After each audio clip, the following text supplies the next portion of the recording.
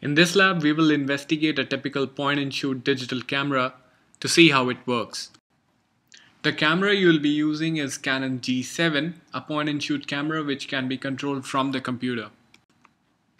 In particular, you'll learn about focus, exposure time, aperture, and ISO. In automatic mode, a digital camera will choose these settings for you.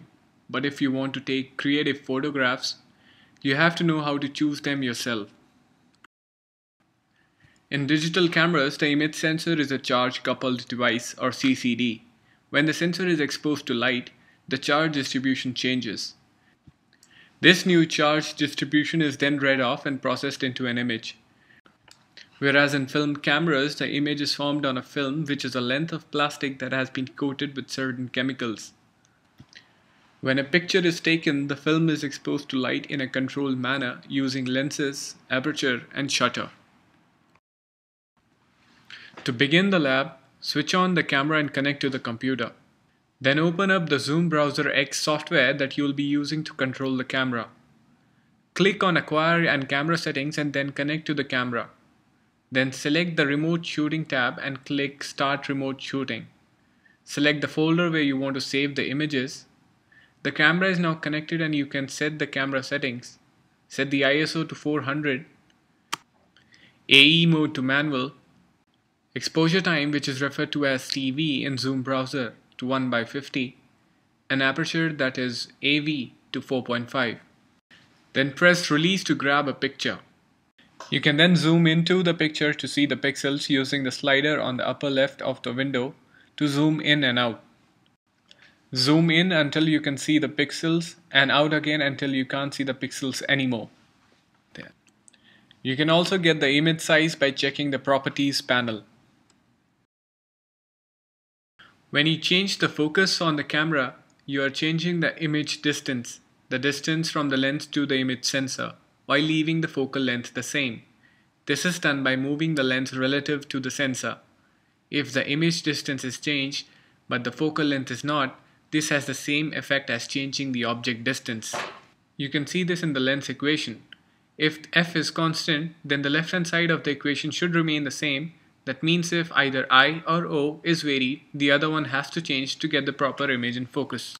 Increasing the distance between the lens and the real image actually increases the total size of the real image. The same basic thing happens in a camera. As the distance between the lens and the real image increases, the light beam spreads out more, forming a larger real image.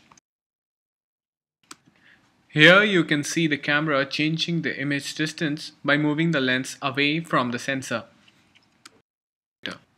In this section, you will test the exposure time using the light emitting diode and an audio generator. Begin by setting the frequency of the audio generator to 10 Hz. Set the exposure time to 1/10 of a second and ISO to 100.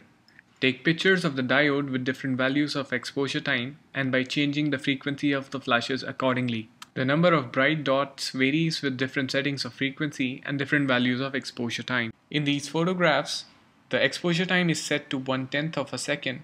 The red LED is on frequency of 10 Hz, the green one on 20 Hz, and the yellow on 30 Hz. That is why only one red dot is visible, whereas there are 2 and 3 green and yellow dots respectively.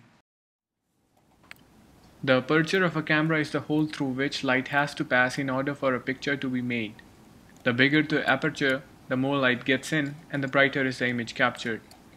Here you can observe changing aperture by looking at the center of the lens. Next we come to ISO. ISO controls the sensitivity of the image to the light.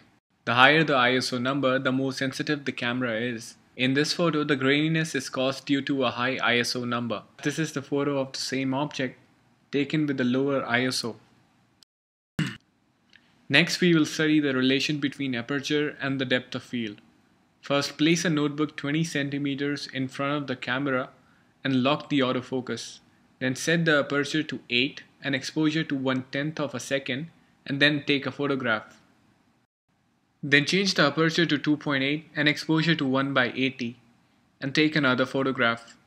You will observe that the photograph with smaller aperture has larger depth of field as compared to the photograph with bigger aperture.